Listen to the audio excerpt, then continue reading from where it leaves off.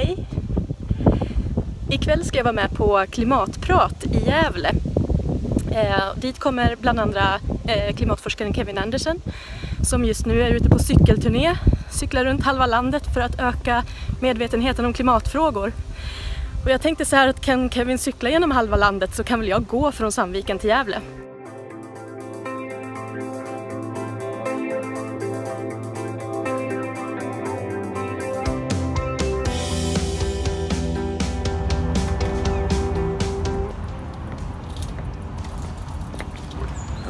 And what do you have in your on your bike here? I have shoes, socks, shirt, a slightly warmer top. So everything you need for a week is sort of wrapped up in the bike here. But I will be wearing very similar clothes on a day-to-day basis. So it's a wash in the sink job. What are you looking forward to the most? Getting back safely. But hopefully, if the bike work goes well, then the presentations are reasonably well accepted and good liaison with the various people turning up from companies and from civil society and so forth and from local government. But I can't really ask for more. I hope what I do is reasonably worthwhile and has good feedback, so I come back slightly wiser than I went, and hopefully I will provide some information to other people that they weren't aware of.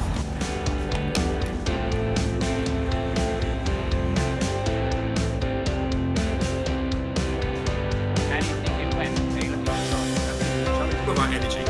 That means our planes, our ships, our refrigerators, our cars, our cement.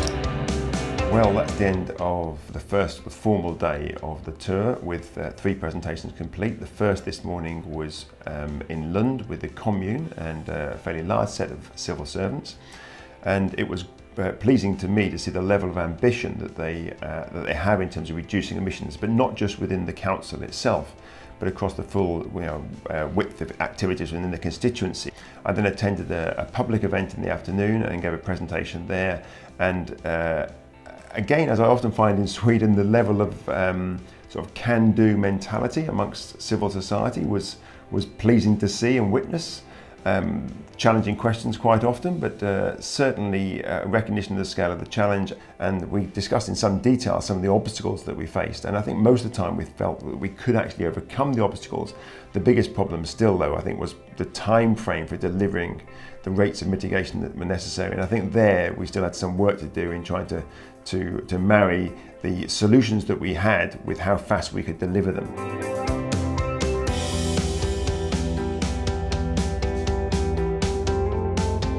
Second day now of my tour, and I've stopped here for a cup of tea after 110 kilometers or so with a family who live in the house behind me, which is a passive house. In other words, it uses no energy. The people living in it are just a normal family living a normal day-to-day life. So clearly there are plenty of things we can do with a bit of ingenuity, insight, and some political leadership.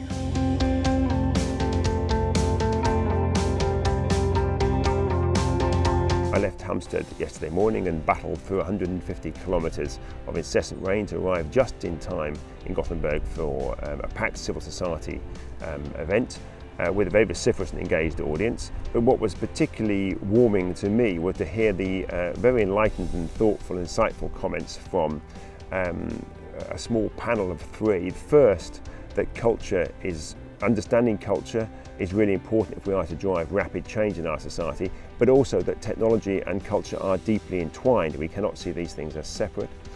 The final big issue I think yesterday was understanding the role of journalists and the media in informing the public about these issues so that they can be reasoned debate, and particularly in this year of an election in Sweden. And thus far the feeling was that the journalists had broadly failed in this responsibility.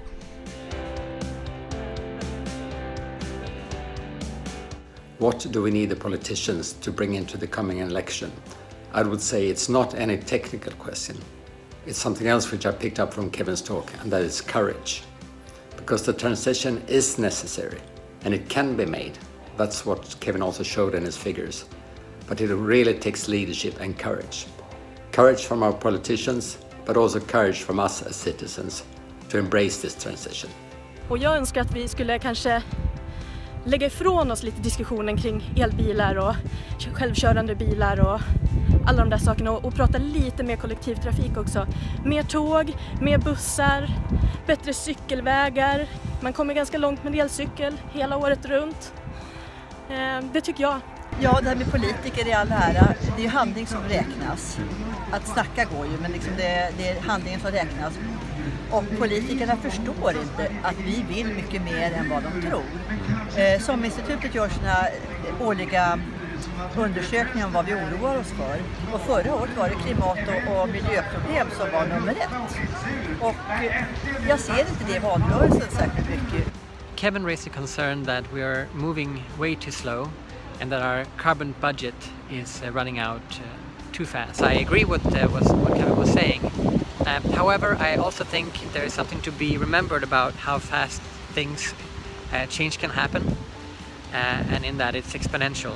20 years ago, many were saying that wind energy would never ever be commercially viable and be able to compete with other energy sources, but today it's the cheapest.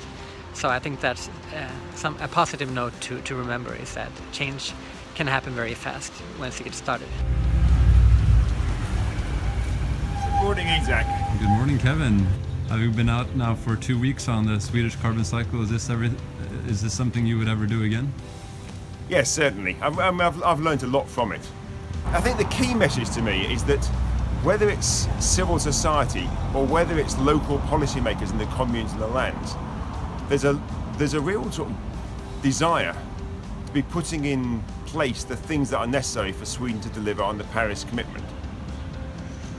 But there is also a strong belief across all of the communes that I visited that actually the real obstacles are the powers that they have, and that the national policymakers really are not that engaged in the real delivery. They appear to be, I think this is a fair reflection from many of the people I've spoken to, that they're more interested in the sort of short-term, sort of rhetorical sponsors to the challenges, rather than actually putting in place the structure whereby the local councils and communities and civil society can start to make the changes that are necessary.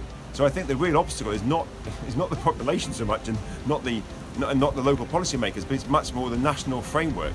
And they all have to come together. They've got to sort of mirror each other's concerns if we are going to address climate change. Sweden is actually looking to expand its aviation sector significantly, and is building a new gas terminal at Gotland, which is locking Sweden into another 40 years, if not more, of high carbon fossil fuels.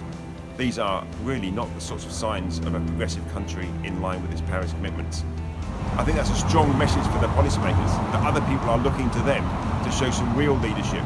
Thanks so much, Isaac. Right, have a good day. You too.